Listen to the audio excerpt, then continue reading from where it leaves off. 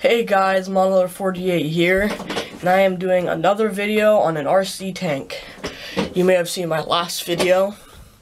Me and my friend got into the hobby of RC tanks, but don't worry, we are not giving up trains. So, this is my second tank. I will be showing you the Tiger 1 tank, the German tank. Let's just jump right into this. So here we go. We have the tank, and as you can see, I have a little dude, the commander. Flip this one for you guys.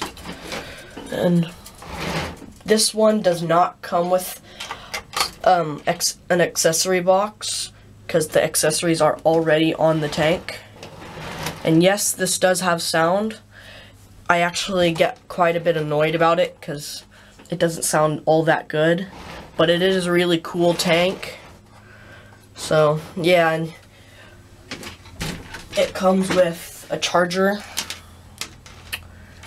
right there, a battery, and this is a ready to run tank, so you can plug it in, charge it up, and run it.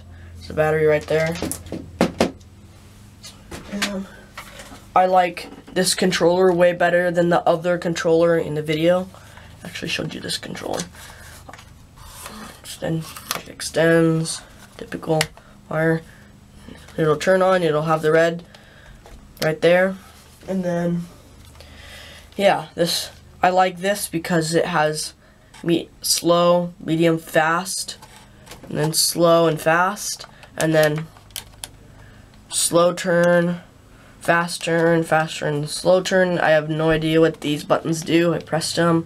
Can't find what they do. On and off. Here, lifts up and down the muzzle. And here, safety. So you have to hold down the safety right here, the top one, and then you fire. And if you just press this once, it's also a machine gun fire, which I found really cool. So, and then here's the turret move, left and right. So, yeah, there's your controller. And this does come with a small pack of BBs right there. But me and my friend got a big 2000 pack right here.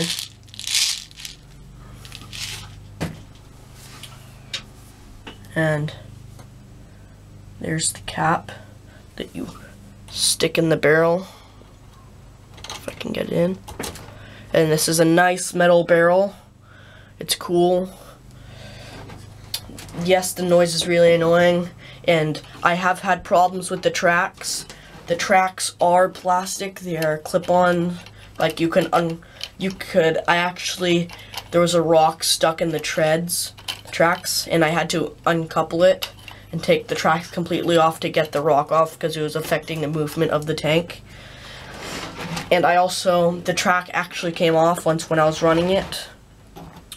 It was really annoying because it took a little bit to get back on.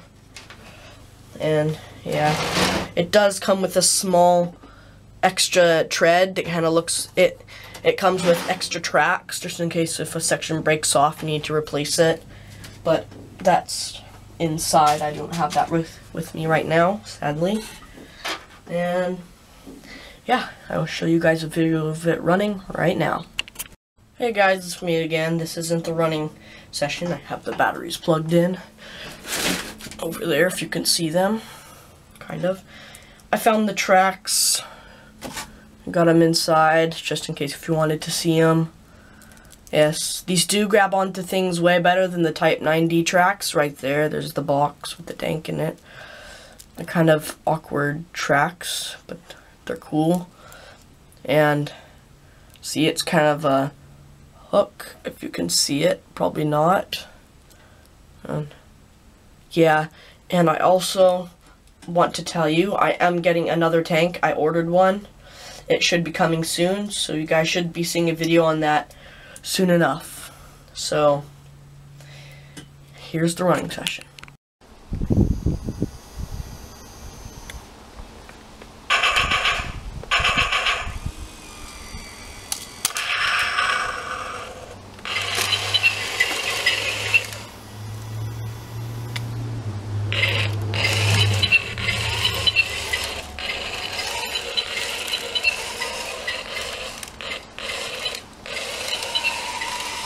As you can see, guys, this manages terrain way better than the Type 90.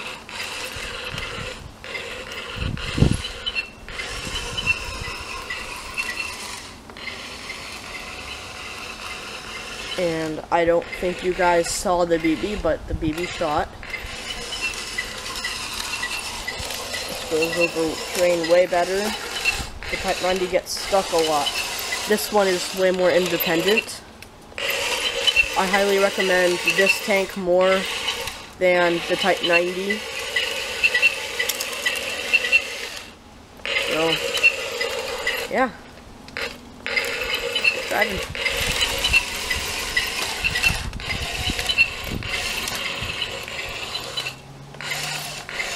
See, the sound is really annoying because it doesn't keep going when it's going forward and it stops. When you're going forward and you stop, the sound stops, and then you keep going, the sound starts up again. So, yeah, thank you for watching. Make sure to subscribe.